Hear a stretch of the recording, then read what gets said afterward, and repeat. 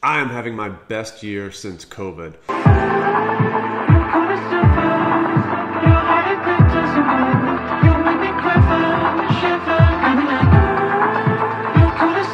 What's up guys, this is Tyler back in with another video, and today we're going to be going through my eBay sales for the first quarter of 2024, comparing that to 2023 year end, and then breaking it down by card to see what's working and what's not working.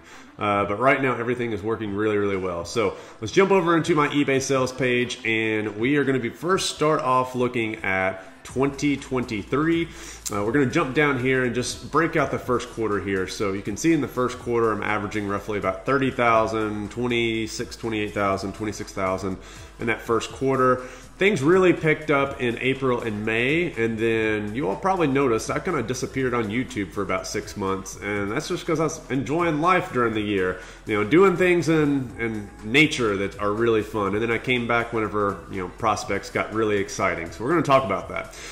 Whenever we compare the total 2023 sales, we're looking at 323,000 total sales, 255,000 net sales, almost 2,300 items sold, average price 143. The mix of auction versus fixed price is about 20 to 80, so leaning heavier towards fixed price. Compare that to our first quarter this year. And again, there's really not going to be a lot to take away from this. This is just kind of to set the stage. Almost 100,000 in sales for the first quarter, slightly up. And this is, whenever this is a quarter, if you're looking at these up and down arrows, this is comparing it to the previous quarter, last quarter being Q4 2023. So just FYI. Mix is still the same, 20 to 80% fixed price versus auction. The average sales price is slightly down. That is mainly attributed due to, I listed some low-end ungraded stuff, just, you know, cheap dollar stuff. So a lot of that kind of drags it down. Again, nothing to really take away. Almost 800 items sold this quarter. That annualizes to about 3,200. The annualized total sales here is projected to be 100,000 or 400,000 if you annualize that number. Let's jump down here just quickly. A lot of repeat buyers. Love you guys out there. Thank you for the repeat business. That's fantastic. And then you can really see the first quarter breakout here. So first month of the year, horrible sales. I lost my top rated seller status and didn't really have a lot of good inventory. Then got a lot of inventory back from PSA, sold a lot in February and March. So just absolutely crazy profitability. You can actually break this down by the month. So if we look at what I've done this month alone, it's over 60% of the entire quarter. So March has been a gangbusters, like crazy month for me. And it's just all really good stuff. So what is it that I'm selling? What's working? What's not working? And what is my profitability looking like for 2024? And why is this my best COVID year? Well, let's jump on over into my Excel spreadsheet. This file contains every single card that I've bought in January, since January 1st, 2024, and submitted to PSA. So you can see a lot of these cards have not been graded yet. No serial number given, no grade.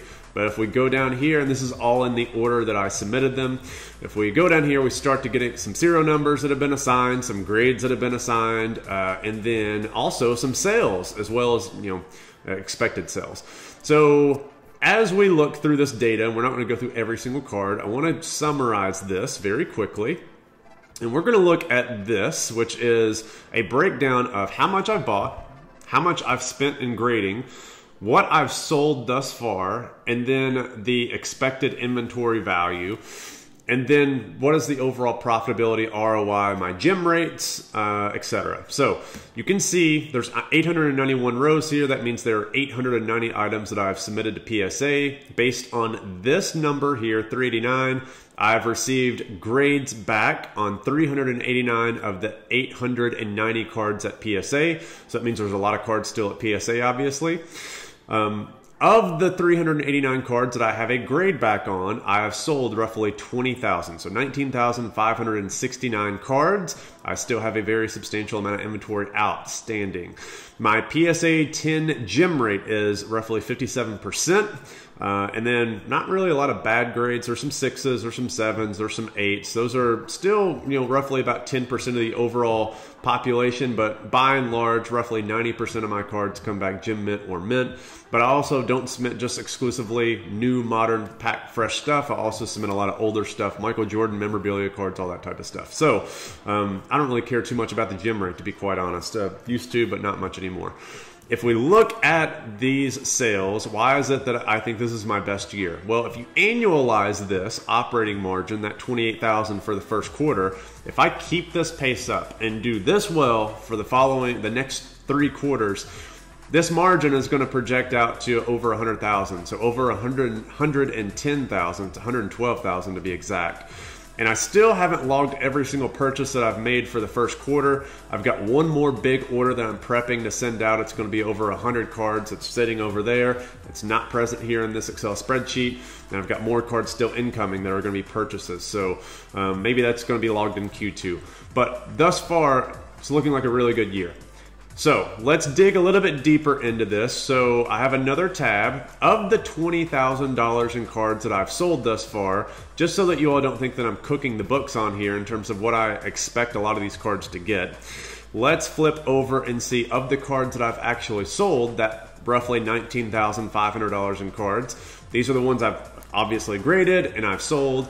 What cards are doing well, what cards are not doing well, and what is that margin for the ones that I've actually already sold?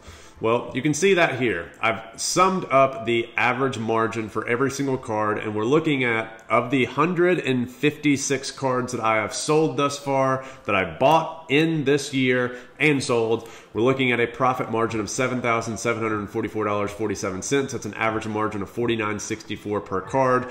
You could argue that this is skewed higher in terms of a higher margin per card, because cards that I list that I get back that are in high demand usually sell faster. The stuff that is not in high demand kind of sits on eBay and I have to blow it out via auction.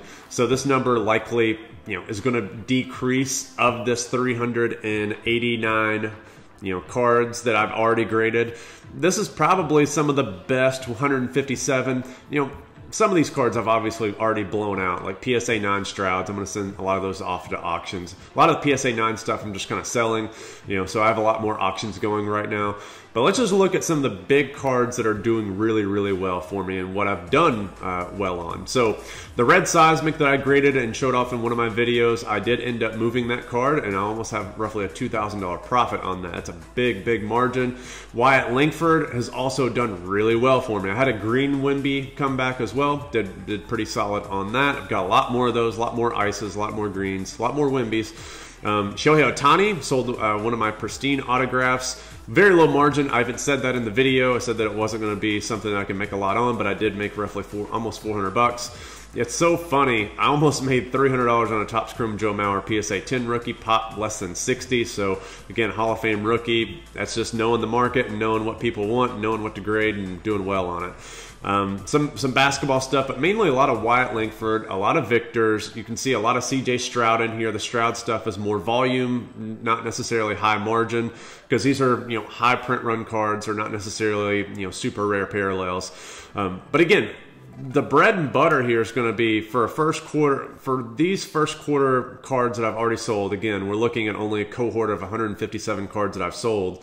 This is just a small number. It's roughly 21 cards of 157 that I made a profit of over $100 on.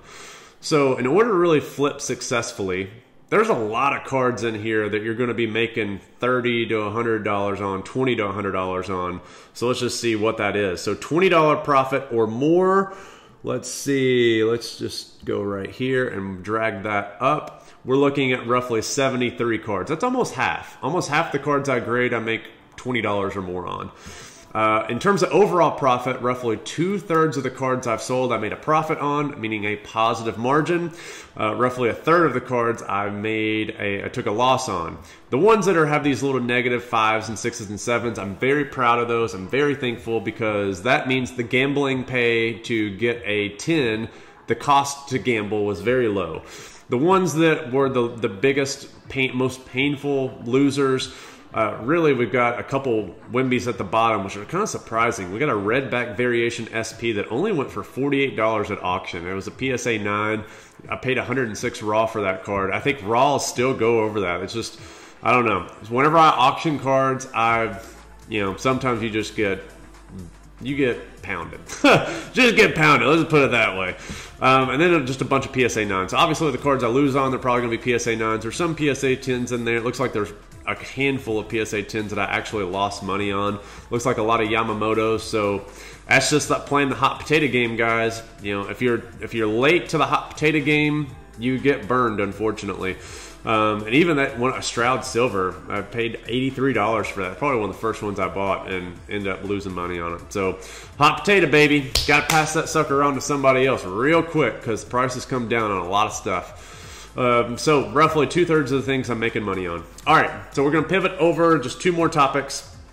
We are going to talk about why I think this is my best year, and then secondly, why I don't think it's going to hold up. So, the reason why I think this is my best year thus far, this $28,000 annualized is over 100 grand. That's a great year. It's my best year since, really 2020. The reasons why, 3 big reasons. Big time players. Wyatt Langford, Victor Wembanyama, CJ Stroud, all rookies, all prospects that people are very excited about. Great timing for Wyatt Langford. Who knows what's going to happen later on in terms of the rest of the year. He is going to have rookie logos, likely a limited supply of rookie logos because Topps is not going to be able to whore him out for an entire year. He made his major league debut, meaning roughly half the year he's going to be in half the releases. Hopefully they delay adding him to products. I don't want him thrown into a bunch of early stuff, but it's a good news for Wyatt Langford, future collectors and investors and likely flippers, assuming he does well. Victor Wembanyama, generational talent. What else do I have to say? I think it's pretty obvious, how great of a player he is, how excited people are. The buzz is insane. He's basically having the buzz of Zion Williamson minus the eating disorder and also Instagram model, issues. Ja Morant was also a very exciting prospect. Victor is the most exciting prospect since those 2019 guys. Everybody in between has just sucked. Unrelatable. So funny. Victor Wembanyama speaks better English than 95% of the league, and his first language is French. That's exciting. The guy's great in front of camera. He's just, I'm a big fan. Huge fan. Love it. And I see why people are excited about him. And then CJ Stroud. Obviously, one of the best rookie years we've ever seen from a quarterback. No, he's not Patrick Mahomes. Nobody's going to be Patrick Mahomes. But I think he's probably the best quarterback we've seen probably since Patrick Mahomes. I'll leave it at that. It's just a lot of exciting prospects that people are very, very excited about. And a lot of people are playing hot potato with them. So they're excited about them. They want their cards. They want to pass them off to other people. All very, very exciting. This is so much better than prospecting LaMelo Ball and Anthony Edwards and all the other basketball guys and a lot of the Bowman Chrome headliner guys in the previous years who have all flopped. And then even some of the quarterbacks. We've had some super hyped quarterback classes, and people have lost so much money on quarterback prospects. Basically, if you're not buying Patrick Mahomes, you've not done really well, unless you're flipping hot potato style. But, it seems like there's some people who actually want to hang on to a lot of these guys' cards, whether it's Wyatt, whether it's Stroud, whether it's Victor. So that's all great. Next, big-time sets. During Q1, really Q4 and Q1, big-time sets came out. Bowman Chrome Draft, Panini Prism Basketball, Panini Prism Football, and all those things were competing for dollars that were getting allocated to Christmas and to Bowman's Best and to other, Topps Update. There's just a flood of great products all at one time, driving prices down. So if you're buying stuff at auction, you were getting deals. There's only so much hobby dollars that can be allocated and spent around. So whenever all these releases get released at the same time, great time to buy. So I think that's fantastic. And then also the third thing is going to be great quality. So all these products really had great quality. Compared to previous years, Prism, Bowman Chrome, all these products, really surface scratches, bad centering, things that you can't really anticipate whenever you're buying to grade. A lot of these cards, basically if they're centered, you got a pretty good shot at getting a good grade on them, and that's exciting. Why I don't think this is going to hold up? Well, I don't think it's going to hold up because we just had our first quarter for all these guys to have really their big, hot cards. Prism is obviously the premier low-end type of card, as well as Bowman Chrome. Bowman Chrome is the premier card for a lot of these baseball prospects. So to expect that to happen Q2, Q3, Q4, is there going to be a Wyatt Langford in the new Bowman that's coming out? No, there's not. There's not. I can tell you. I can tell you there won't be. There definitely won't be in the fall release of Bowman Chrome, which is mainly international prospects, which for the most part, it's been a flop for almost the past 4, 5, 6 years.